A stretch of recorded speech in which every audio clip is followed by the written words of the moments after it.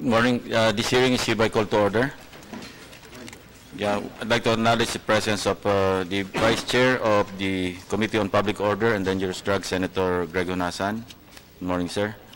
And lady and gentlemen, this measure may look simple in its intent and purpose, but as we go on with the discussion this morning, you'll find out that it's more complicated than we think.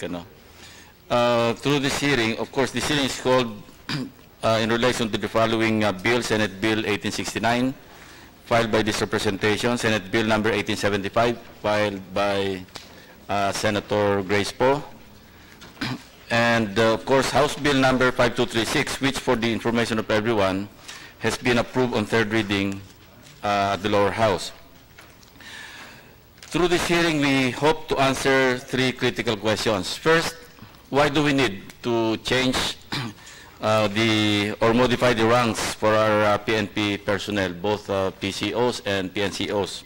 Second, would this measure not have an impact or distortion of ranks and or diminution of benefits under Joint Circular number 1, which will take effect on January 1, 2019.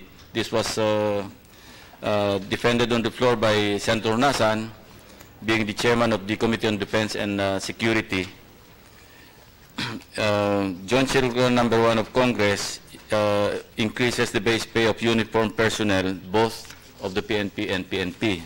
Mamaya makikita natin medyo may confusion. And lastly, definitely not the last, anong effect nito do sa constitutional provision on the civilian character of the police? Kasi i-modify natin yung ranks parang similar do sa mga military ranks. So with that, I'd like to welcome our resource speakers or resource persons this morning, representing OIC DILG Secretary and Polcom Chairman Ed Año, with Undersecretary Bernardo Florese Jr. Correct. Good morning, sir. And representing Justice Secretary Minardo Guevara, we're joined today by Assistant Secretary Sergio Yap the second, and State Counsel Alden Ruben Luna. We also welcome the representative from NAPOLCOM, your Commissioner Sinaida Brosas, ma'am. Good morning. Of course, from the PNP, we have Police Director Cascolan. Congratulations sa promotion sa position, but not yet in rank, no? Police Director Cubos, the PNP, Police Chief Superintendent Makatlang, Chief Superintendent Masigon, and then the Deputy Director HRDD Rojas, Police Chief Superintendent Rojas, and all those at the back, welcome to the Senate. Now, first question: why do we need to modify the ranks of the PNP personnel? Mr. Chair, before I answer the question, may I greet everybody, sir, a good morning to Senator Gregorio Honasan, sir. Good morning, sir, and of course to our Honorable Chair. If I may, sir, read the opening statement first of the Chief PNP, which was given to me, with your approval, sir. To the Chairman of the Senate Committee on Public Order and Dangerous Drugs, and to the Honorable Senator Gregorio Honasan II, present today, magandang umaga po. The Philippine National Police expresses its sincere gratitude to the Committee Chairman, Honorable Senator Panfilo M. Lacson, for scheduling the deliberation of these two PNP priority bills. We particularly thank you, Your Honor, for graciously acceding to sponsor Senate Bill 1869. Likewise, the PNP thanks Honorable Senator Grace L. Poe, the author of Senate Bill 1875, for continuously supporting the police. We are pleased to inform this august body that the counterpart House Bill 5236 was also approved on its third reading in Congress. The PNP strongly supports immediate passage of Senate Bills 1869 and 1875 into law that will allow the police to use the more familiar military-sounding ranks and forego with the confusing civilian rank nomenclatures. For the past 20 years, the PNP had been diligently and persistently enlightening the public regarding the correct police ranks as provided by law. Even fellow civil servants in the government sometimes get confused with the PNP rank classification. The use of the military-sounding ranks will be advantageous to both the PNP and the community, and may we please consider the following. Number one, on the part of the PNP, the amendment will result in clearer comparison between police and military ranks. In the field, similarity between PNP ranks and counterpart AFP ranks will promote interoperability between police officers and equivalent military officers, which in turn could enhance joint internal security operations, counter-terrorism operations, and operations against other threats to national security. Two, as for the community, if psychological studies are to be believed that familiar names are judged more positively than those difficult to recall, then PNP ranks that can be easily recalled will promote familiarity of the common tao with the policeman of the street, and thus contribute in our effort to narrow the gap between the police and the populace.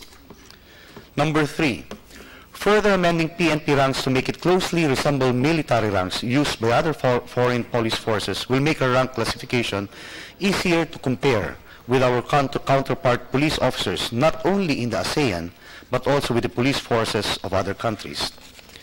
The PNP is not oblivious to the constitutional intent of a civilian police, which is why, despite our bid to amend the ranks to make it closely resemble military ranks, the essence of a civilian police, as articulated during the Constitutional Commission deliberation, will continue to be safeguarded. For instance, separation of the police force from the military structure will be maintained. The police will not be returned under the military control, as this was the setup sought to be corrected by Constitution. Thus, existing institutional arrangements that ensure the separation of the PNP from the AFP will not be disturbed. Number two, military personnel shall continue to be prohibited from occupying positions in the police force. Positions both in the PNP and the National Police Commission will remain to be occupied by uniformed PNP personnel and civilians, respectively.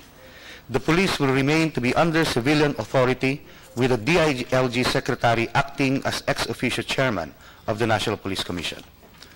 Number three, more importantly, the mission-oriented outlook of the military command will not replace the existing police-community relations doctrine of the PNP, which will remain to adopt a service-oriented outlook. There will be no diminution of community participation in the administration and, to a limited extent, in the control of the police. Local chief executives shall remain to exercise their powers over local police forces. The constitutional intent of a civilian police is to integrate it into society and remedy its isolation from the citizenry, and to imbibe civilian values into the police service by inculcating community and service-oriented mentality upon members of the police force. This constitutional intent, Your Honors, may still be effectively achieved even with the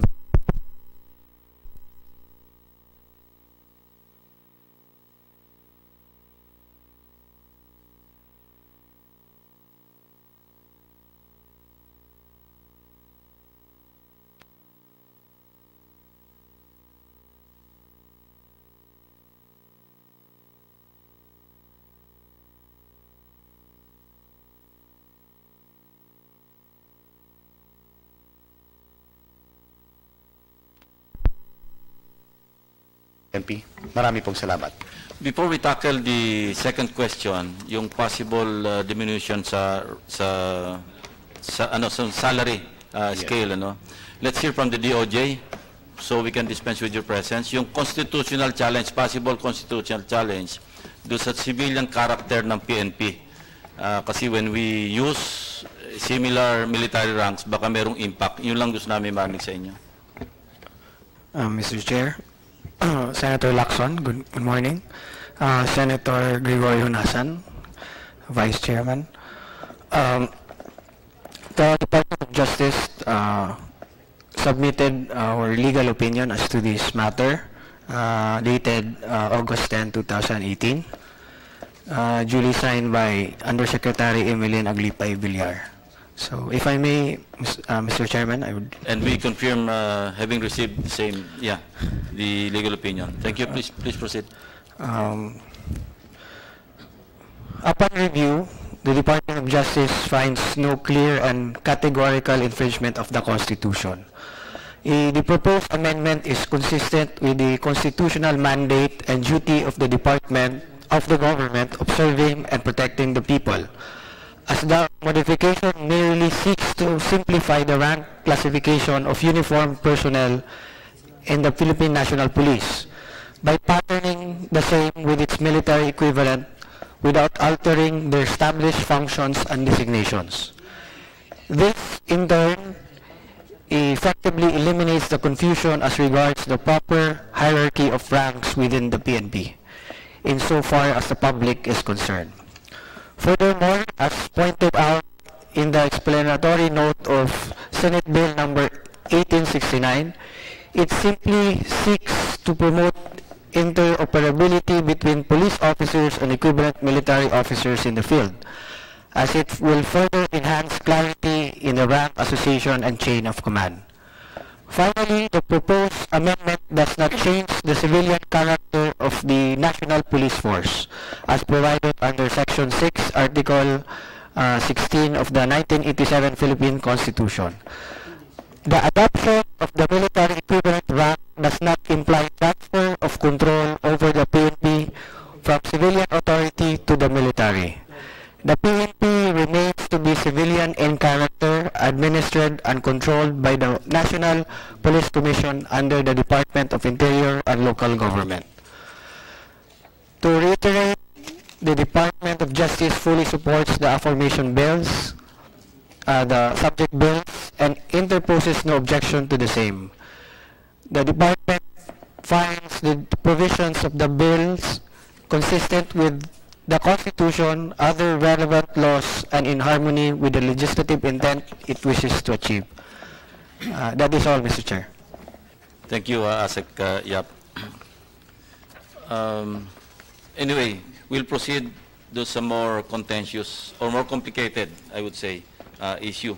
Yung possible distortion do sa yung effect doon sa Joint Circular number 1, yung increase in pay and salaries, di ba, ng armed forces. I have here a copy of Republic Act 9365, amending Republic Act 8220. Ito yung creation, sa armed forces ito creation of the ranks of First Chief Master Sergeant, First Master Chief Petty Officer in the enlisted ranks of the armed forces. Sa Navy yun, nag-create pa rin ng Chief Master Sergeant, First Chief Master Sergeant, Chief Master Sergeant, at saka Master Sergeant, di ba? I suppose, yung First Chief Master Sergeant, ito yung Sergeant Major ng buong Armed Forces of the Philippines. Yung Chief Master Sergeant, ito yung Sergeant Major ng mga Major Services. And then yung Master Sergeant, ito yung Ordinary Master Sergeant. Now, there's no equivalent rank sa PNP. And there are equivalent increases in their salaries under Joint Circular number 1. So, meron bang equivalent na Sergeant Major sa PNP? Yes, sir. Yes, sir. So, how do you classify the rank? Sir, SPO4 pa rin. Senior Police Officer 4, but the most senior Master Sergeant is Senior CESPO, Chief Executive Senior Police Officer. CESPO kung tawagin namin po. It is not reflected do sa Joint Circular number 1. Walang difference ng salary between the SPO4, the ordinary SPO4, yes, sir, and the senior Executive Police SPO4, whatever yes, name you call it, So walang differential walang incremental increase, di ba? And there are two other ranks in the AFP na merong diferensya sa salary increase. So how do we address that? I suppose we have to create additional ranks para hindi na tayo magpapasa ng iba pang batas. Ito yung table Tingnan niyo yun. We also need the assistance or the opinion of DOJ kasi may effect din ito. Of course, DBM. Sana kung... DBM yan. Merong impact yan sa salary.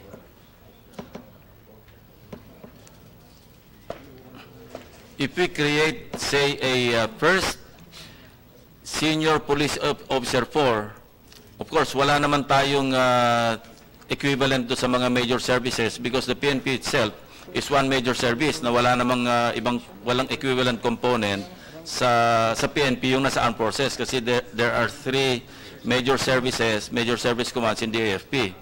So how do we resolve that? And then yung corporal, madidistort yung rango niya kasi ang equivalent niya sa AFP, Master Sergeant, Staff Sergeant. Eh wala naman kayo Staff Sergeant. Look, iyan yung sa second page. Hindi, doon sa, wala ba? Yung second, yan. So let's crack our heads and find out how we should resolve this issue. Napolcom, can we hear from you? We also welcome my good friend, Vice Chair Kasura. Magandang umaga po. And of course, Commissioner Mangiente, or Mangiente ba? Mangente. Pilipino nga pala. Sige. May we hear from Napolcom, kung meron tayong possible resolution, how do we possibly resolve this issue? There are no equivalent ranks, and this will be affected by the newly passed measure, yung Joint Circular number 1, increasing the pay and salaries of AFP and PNP personnel. Sabi ko sa inyo, hindi ganun kasimple. Kung intent and purpose lang, kung confuse lang na, baka lalo tayo ma-confuse dito, ha? Yes, from the ILG, please. Thank you very much, Mr. Chairman, sir. From the presentation, sir, that we have a fire Chief Master Sergeant, Chief Master Sergeant, and Senior Master Sergeant. In the PNP positions, we have the Sergeant Major, who is in charge of the whole PNP. That could be the first Chief Master Sergeant. And then we have the regional and CESPO, meron tayong CESPO, sir. So that could be the equivalent, sir, as well as the different NSUs. Yes, sir, yes, sir. The provincial or district.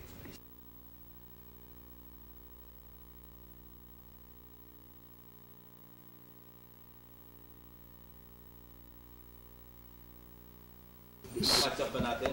Yes. At least approximate ba natin? Yes, sir, yes, sir. Sige. Sir, if I may. PCDS, yeah. The intention actually of the PNP is actually to change only the rank classification so that it would be interoperable with the AFP. When it comes to Chief Master Sergeant, Senior Master Sergeant, and First Chief Master Sergeant, as explained to you, these are actually the CESPOs, RESPOs, the city or provincial, the regional ESPOs, and the Sergeant Major in the PNP. With regard to their pay and allowances, it's the same as to the rank of Master Sergeant. The only thing is there are some benefits that are being given to them as higher than the as to their position. The position of the rank of Senior Master Sergeant, Chief Master Sergeant, and First Chief Master Sergeant has the equivalent of TO position in the PNP, which are actually in charge. These are actually what you call the officers of the PNCOs in the PNP. Yan, sir, yung kwan. But we did not jack up or increase their pay and allowances. So they will remain to sa level, salary level. Yes, sir. Yes, sir. But may mga bungi nga eh, oh. Tingnan nyo. Sir. Mr. Can you contribute to discuss? Kasi, Milo, so what you're telling your committee is that these are positions, yes, not ranks. Yes, sir. Okay. So yung benefits does not accrue to the standardization of the base pay.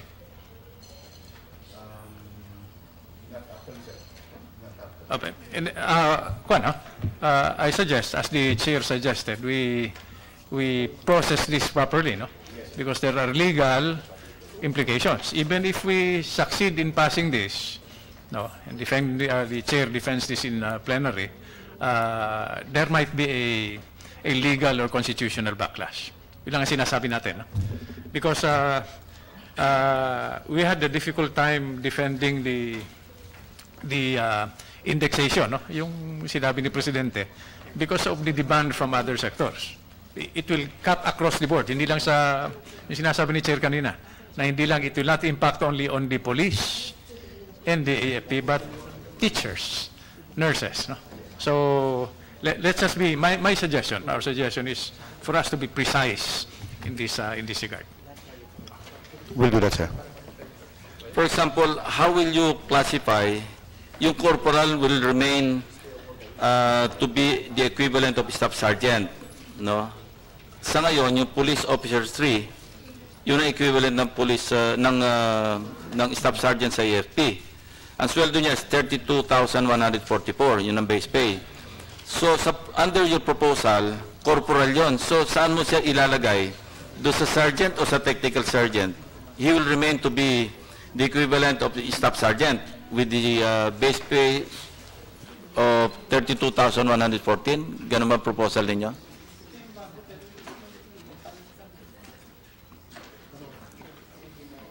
So may we huddle for a minute, sir? Sige. Yes, sir. Thank you, sir. Okay. The hearing is suspended. Thank you, sir.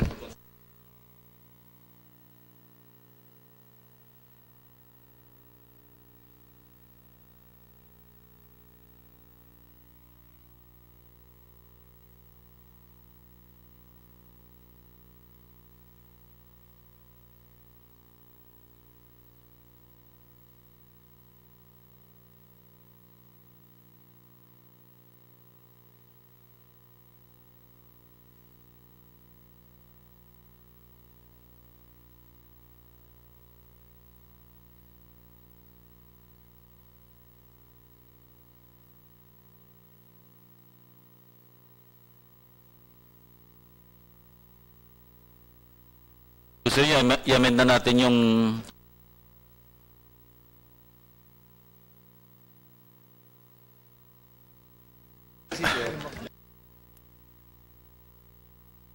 kaya nga, nung pinasan nyo ito sa House, wala pa yung joint resolution? Yes, sir. Yun nga eh. Kaya nga nagkaroon distortion kasi naipasa, na-overtaken nung passage ng joint resolution number 1. Which is, I believe, more important to you. If we may... Will we resume the hearing? The hearing is resumed.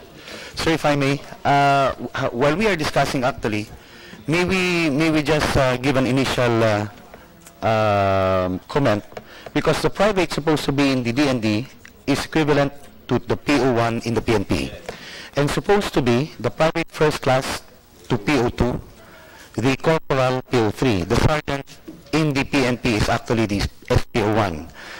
Going up, staff sergeant is SPO2, technical sergeant is SPO3, master sergeant is SPO4. For the senior master and chief master sergeants, these are positions of higher grade, but the same allowance and benefits with the SPO4. What we were just asking was the rank classification. We will be evaluating with regard to the monthly base pay, because the monthly base pay was included here then. So the request, actually the thing that the PNP only wants is actually the rank classification, sir. We will evaluate this monthly base pay. That is correct, but yes, may impact na because may effect ng law yung joint circular number 1. And then, paano mo ngayon susweldohan yung corporal? Paano mo isusweldohan yung patrolman first class? No? And so forth and so on. Saan mo sila dadalhin? Paakyat, pababa. And necessarily, you may have to amend joint circular number 1. Yun ang dapat nating i-resolve dito. And I assume na mas gusto nyong i-adjust na lang yung rank classification to conform with the monthly base pay as contained do sa joint circular number 1, di ba? Hindi yung joint circular number 1 mag-a-adjust do sa rank classification. It should be the other way around. But we have to resolve that. The PNP, sir, follows the salary grade in the civil service. At the same time, the PNP, sir, is civilian in nature. That's why we come up with the salary grades. We believe, sir, that in the AFP, it has a different salary grade as in the civilian sector. We will study that, sir. We are already looking after it. DOJ, anong effect nito? May epekto sa ma-amend eh.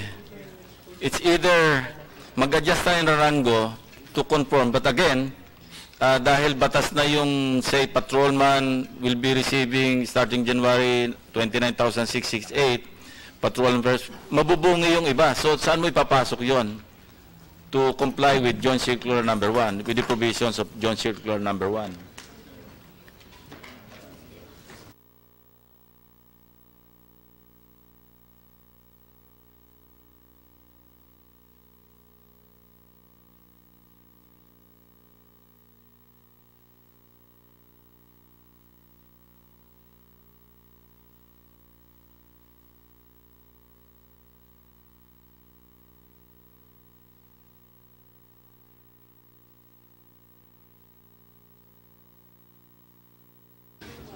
Ang suggestion dito is i-rename nyo na lang yung, ibahin nyo yung nomenclature ng rango. Pwede nyo tanggalin yung patrolman first class, mag-create kayong equivalent. Di ba? Police corporal. Oh, may corporal din sa AFP. Police sergeant, police staff sergeant. Would you like to do that? Kasi may mga equivalent lahat yan eh. We will, sir. We will evaluate again, sir. Kasi take advantage na rin natin because we're dealing with rank classification. That's what we are amending. No? We shouldn't touch anymore yung naipasang Joint Circular Number 1. Mas madugo yun eh. Nahirapan nga si Senator Greg ano yan. How many hours, Mr.? Did you defend this on the floor? Many painful hours. Milo, so tinanong ko kanina kung ito ay rango ay position. Sa AFP, if I recall correctly, no, klaro yung trajectory, upward, yung career pattern, no? Okay, I suppose sa PNP medyo iba. Okay, suppose ma-reassign. Ano ang impact nun sa, yes? Mr. Chair, it's actually the same, sir. The trajectory of the PNP organizational structure is also going up. At the same time, if they will be transferred to other areas, they should be occupying the position equivalent to the ranks. Okay. Yes, sir. So Or higher. So walang downward trajectory? None, sir. Puro paakyat? Yes, sir. Unless Yes, sir. for course. Yes, sir. Okay. Thank you. As an aside, related din to, meron ba kayo sinusunod din na time in grade for promotion to a higher rank, to a particular higher rank? Say AFP, klaro eh. Yung teniente, after 3 years, magiging first lieutenant, di ba? Another 3 years, maging captain. Another 4 years, maging major. Sa PNP, meron din maganon. Yes, sir. Regular promotion. Yes, Your Honor. So may I give our Director of DP, General. Sir, for promotion, we have time and grade requirements. In addition to the other QS, qualification standards, yung education, training, and eligibility. So, yun palagi, sir, ang tinitingnan namin yung apat na qualification Say, standards. how many years would it take an inspector to be promoted to senior inspector? Yung regular, Di ba 3 years, mas sir. promotion ito because of time in grade? 3 years, sir. 3 years. Yeah, 3 years Yes, sir. pareho rin. Yes, sir. And then senior inspector to chief inspector, 3 years lahat 3 yun, sir, years hanggang chief inspector. how about yung sa PNCOs? Yung PO1 to PO2? May automatic promotion din? Wala, sir, automatic promotion. So how do you determine? Depende, sir, sa vacancies na per unit, per region. Vacancy. Yes, Pati sir. sa PCOs, di ba, may mga vacancy rin kayong sinusunod. You cannot be promoted to chief soup unless there's a vacancy. Because of the DBM requirement, di ba? Do sa PS. Okay. Vice Chair, can you help us out? Mr. Chair, our position has been submitted already to the committee, and I think I've been reading House Bill number 5236, the Senate Bill number 1869, introduced by the Honorable Chair, as well as Senate Bill 1875 by the Honorable Senator Grace Poe. Our position paper is actually a full embrace of the pending Senate bills as well as the House bills, Your Honor. Our position is very simple. If there is a need to transpose the present ranking system at the PNP to be familiar or at least similar to that of the EFP, I think the presentation of the bills are very clear already. What we do not understand now is the literal transposition of the DND ranking to the PNP, because from the Director General down to the PO1, I think there is an equivalent rank already with the AFP. Because what I feel is, the issue here is there a violation of the civilian character of the PNP just because we are adopting the AFP system of ranking? The only thing is, it's preceded by the word police. I think that has been very simplified already by both the Senate bills, so that the other ramifications, like the other ranks under the DNP, which finds no exact equivalent to the PNP, has not been part of the issue when this thing was submitted to us for our position, Mr. Chair. But as it is now, it's very clear to us that both the Senate bills and the House bills are very much already consistent with what is existing now with the PNP. May mga ranggo po na wala equivalent. For example, may second lieutenant sa AFP, wala namang second and first lieutenant. There's only one lieutenant in the PNP. And then, yun, kung bibilangin po natin lahat yung ranggo sa DND at sa PNP, hindi magtutugma eh. Kaya may impact ito doon sa Joint Circular number 1. Kasi kung sa Joint Circular number 1, specific na yung patrolman, tatanggap ng 29,668, saan natin siya ilalagay? Sa private first class?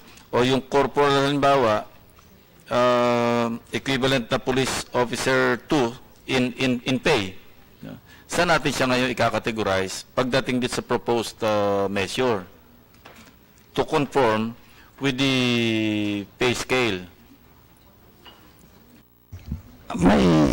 My thinking, Mr. Chair, is if this law, if this amendment is finally passed into law, will it not prevail upon the Joint Circular? DOJ, may hear your view? Parang amendatory. Effectively, this will amend Joint Circular number 1?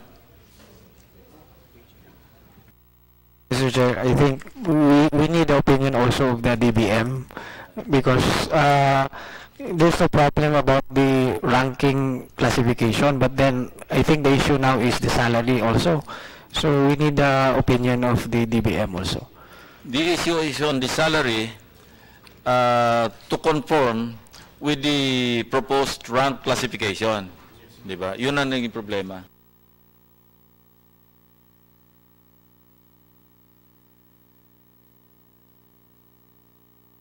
Yes, the ILG. Thank you, sir. I go with the position of the Vice Chair that we really need to classify rank versus position. Now, regarding this pending bill, I think we have to retain the rank as recommended. Police private, police private first class, but then it would be hard for the PNP to create another set of ranks.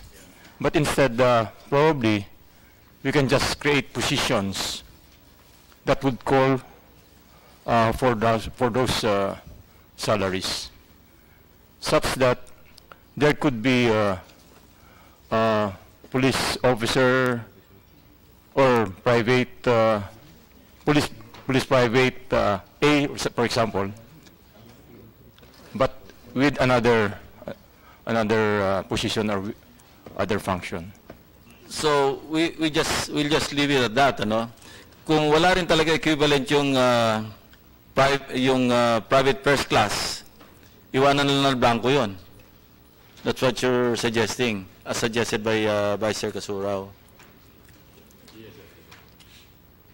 So let's not disturb anymore the not necessarily a rank.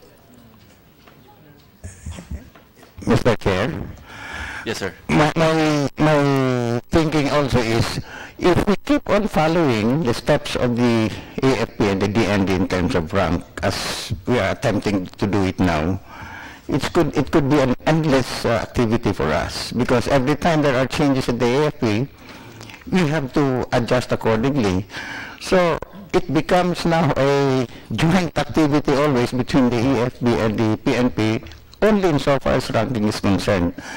So I think the amendments proposed by both Senate bills are very clear already, that in terms of salaries, it has been established already that the salaries for this particular rank is there. The only purpose why the PNP is asking for the transposition of this rank is, as earlier said, to avoid confusion, to immediately establish the similarities in ranks whenever there are conferences, whenever there are gatherings.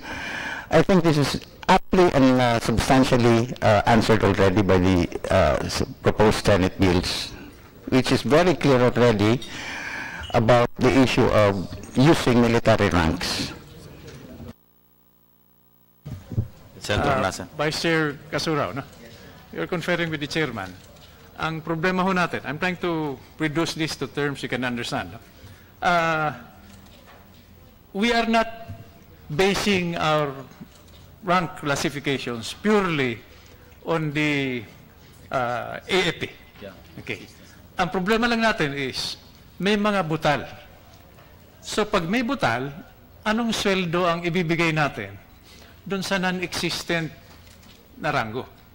Now, I was thinking, Mr. Chair, no? Maybe you can start this, Milo, no? Kung pinapactor pa rin ninyo yung time and grade, ang pag-uusapan lang natin dito, no? By some mechanism is, kung yung sweldong ibibigay ay doon sa mas mababa o doon sa mas mataas. And I think there are precise variables that will allow us to decide on that. Now, procedurally, without impacting on Joint Resolution number 1, sasabihin lang natin categorically, dahil kulang ka sa time and grade, ang sweldo mo dun sa mas mababa. Let's say, private first class, patrolman. Kung mas mataas, sufficient yung time and grade and other variables, no? Then we can move to patrolman first class. Dahil may butal eh. That's one approach. But, Mr. Chair, I suggest that we process this because of the implications nga. As the chair said at the start of the hearing, it's not a cut and dried issue. No.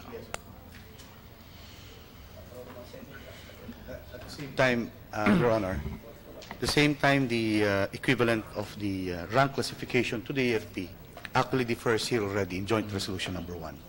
Say, for example, from Senior Police Officer 1, this should be equivalent to Staff Sergeant. That's what we're saying right now, sir. Mr. Chair, if I may, no. If you look at the explanatory note of 1869, no, proposed Senate Bill 1869, Yes, sir. authored by the chairman, promote interoperability. Yes, sir. Di ba? For ISO, counterterrorism, etc. Nothing to do whatsoever on how the AFP conducts its affairs. Yes, sir. Interoperability. Yes, In sir. fact, I was making some notes. Ang operational readiness ng AFP is move, communicate, and shoot. Yes, sir. Sa PNP, move, communicate, shoot, Shoot. and investigate. Yes, sir. Does it enhance that, this operational readiness criteria? It's written in the explanatory note, no? So it's not, I would like to add value to what has been inputted already by Vice Chair Casuraw, no? Hindi tayo sumusunod sa kumpas ng AFP.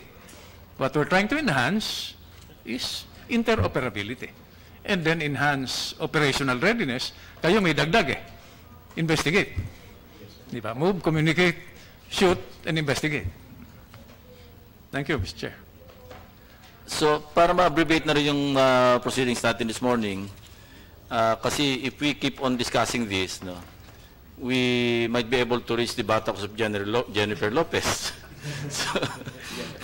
So mas magandang iwanan na muna natin, then i-process nyo and submit your position paper, maybe, and then we conduct our TWG. So maipasa na rin namin ito, and I can make a committee report taking into consideration your input, additional input, kung ano yung impact nito sa... But I see the point of Vice Chair Casuraw na wag nang pakialaman yung salary sa Joint Circular number 1. May mga equivalent naman talaga. So, okay with that. Yes, Mr. Chair, let me add, ito request. I don't know, Vice Chair Casuraw, no, or Milo, maybe as you make your submissions, no? Can you educate the committee? Hindi lang kasi kami ni Chairman ang membro, no? We will have to educate the entire chamber, especially if you want to proactively prepare for the plenary defense of this measure, no? Can you educate your committee, for the education of the other senators also, of the history? Why we started classifying this? Yeah. How did you come up with SPO? Of course, it's 6975, ano? Dahil paulit-ulit, lagi natin nakita, national in scope, civilian in character, which is what I wanted to ask Vice Chair Casuraw. Have we fully implemented 6975 in its true spirit? That's only the tip of the iceberg. Meron pang isa, Chairman of the NAPOLCOM and SILG, one person wearing two hats. This has been a recurring issue. Pag inutusan ng SILG yung regional commander, obligado bang sumunod without passing to the chief PNP? I mean, technically, operational control and administrative supervision. So, these are the factors that have to be inputted if you want to make a comprehensive submission. Para, alam nyo naman, di ba? Pag plenary na, We will do that, sir. Actually, we have a briefing right now, sir, but I think those things are not included in our briefing. But we will give you the history of the Philippine National Police until... Of course, tayo-tayo lang naman dito. In fact, if you look back, and it's also partially my fault, bakit hiniwalay yung PCINP sa AFP? Dahil ang recruitment for the coup d'etat noon was mainstream. O kailangan ng sariling army nung, di ba? But that's that's behind us now. We're looking forward, moving forward. So, levity aside, Your Honor, ang talagang parang primary purpose nito to avoid confusion. Kasi after all, I'll share this experience. When I was Chief PNP, nobody called me Director General eh. General talaga tawag eh. And then nobody calls a Senior Superintendent Colonel. And nobody calls him Senior Superintendent Colonel.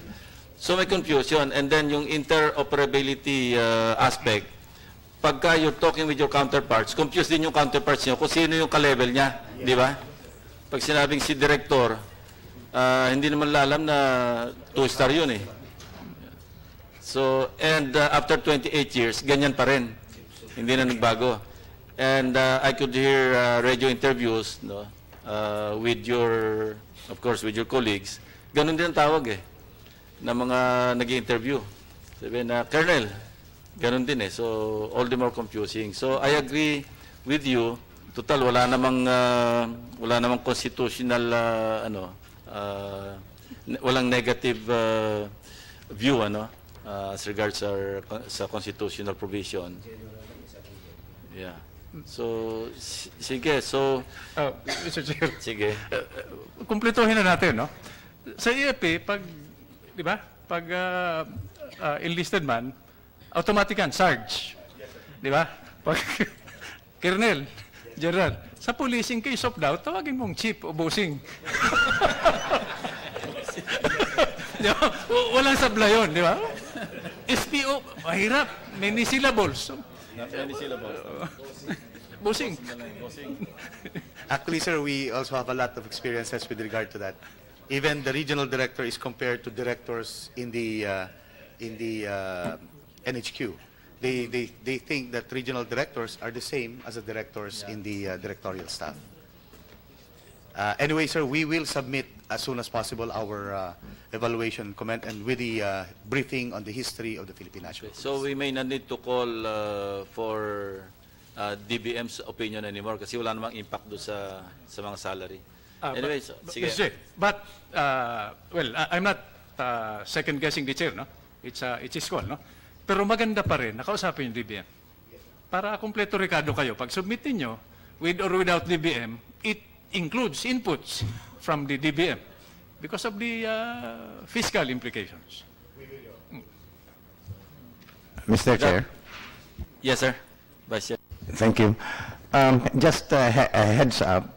I think if we are talking here of the ranking system already, there is a momentum now gaining in the lower house about reducing the educational requirement of policemen. From being bachelor's degree holder, they are now moving for a possible lowering of the educational requirement to 72 units college, which means we'll It's be equivalent to 2 years? 2 years, K to 12 actually, that's K to 12.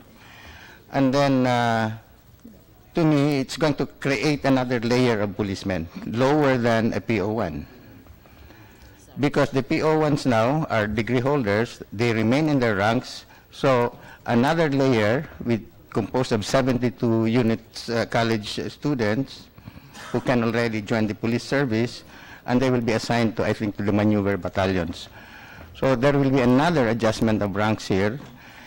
And another latest incident is the upgrading of the ranks of certain officials in the PNP, like the CIDG being recommended to be upgraded to a 3-star rank, the Highway Patrol Group, and the regional directors.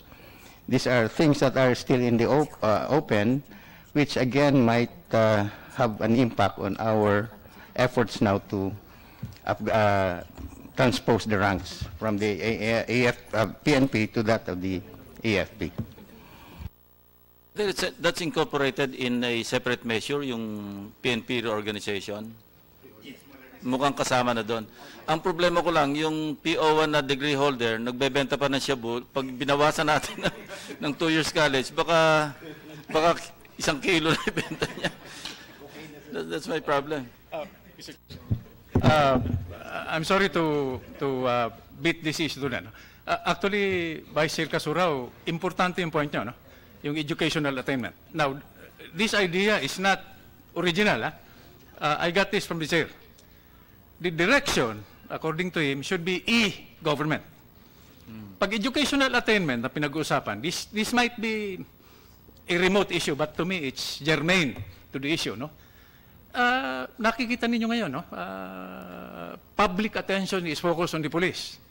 Yung ini-inspect ni Oka na patulog-tulog sa presinto. Kung nag-home study yun, because e-government will imply that classrooms will be obsolete one of these days. Abay, kung nag-aaral na lang, alerto pa, gising pa, na-upgrade yung educational attainment. That might cut across the standards for the PNP.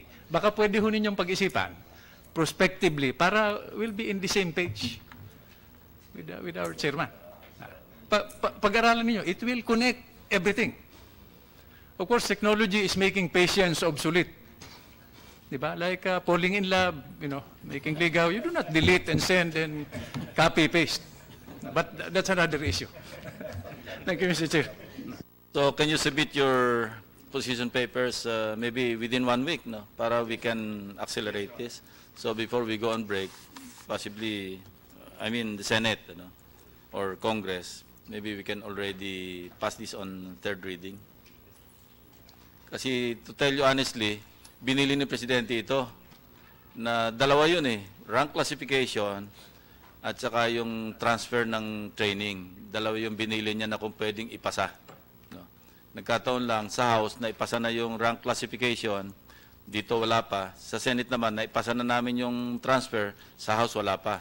But we're coordinating closely with Congressman Acop, who incidentally, dati rin PNP, and he was my controller when I was chief. So, madali lang yung coordination. So, with that, we terminate this hearing and we'll just await the submission. On the 13th of September, sir. On or before Within the 13th, the week, sir. Yes, sir. Within this week, sir.